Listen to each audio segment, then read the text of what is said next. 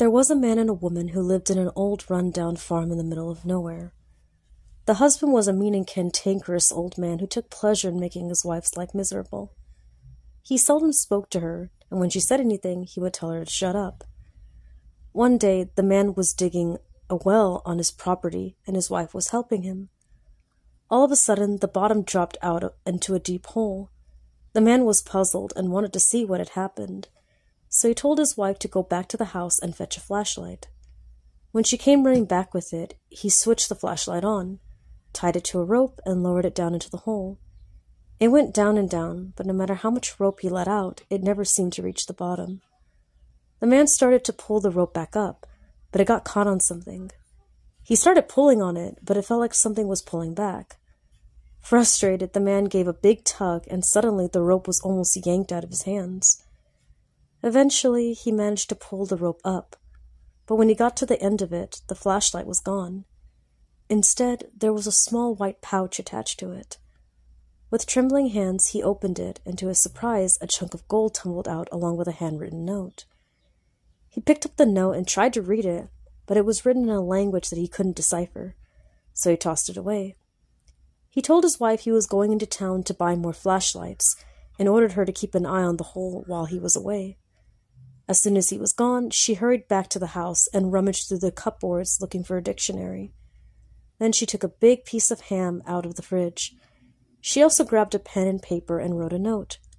When she returned to the hole, she put all these items in a bucket, tied it to a rope, and lowered it down. The woman waited for a while, and then she pulled the rope back up. It seemed much heavier, and twice she had to take a stop to rest. When she finally hauled the bucket back up, she was shocked to see that it was filled to the brim with sparkling jewels. There was also another note, and this time it was in English. It read, "Send more food."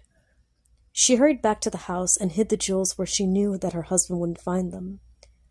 When the man returned, the back of his pickup truck was filled with flashlights.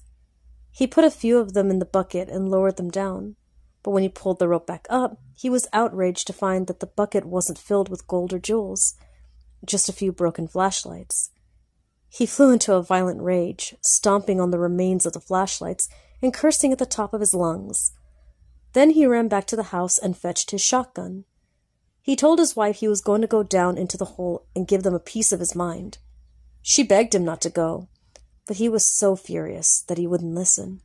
He attached a big oil drum to the winch of the back of his pickup truck. Then he climbed into the drum. He gave his wife orders to lower him down, and after 10 minutes bring him back up again. She threw the switch, and the man was lowered down into the oil drum. The woman stared at her watch. 10 whole minutes had passed. Then she flipped the switch, and the winch began to drag the oil drum back into the surface. She peered into the drum, but her husband wasn't there. Instead, it was filled with gold bars, jewelry, and coins. Sitting on top of them was another note. It read, "Thanks for the meat."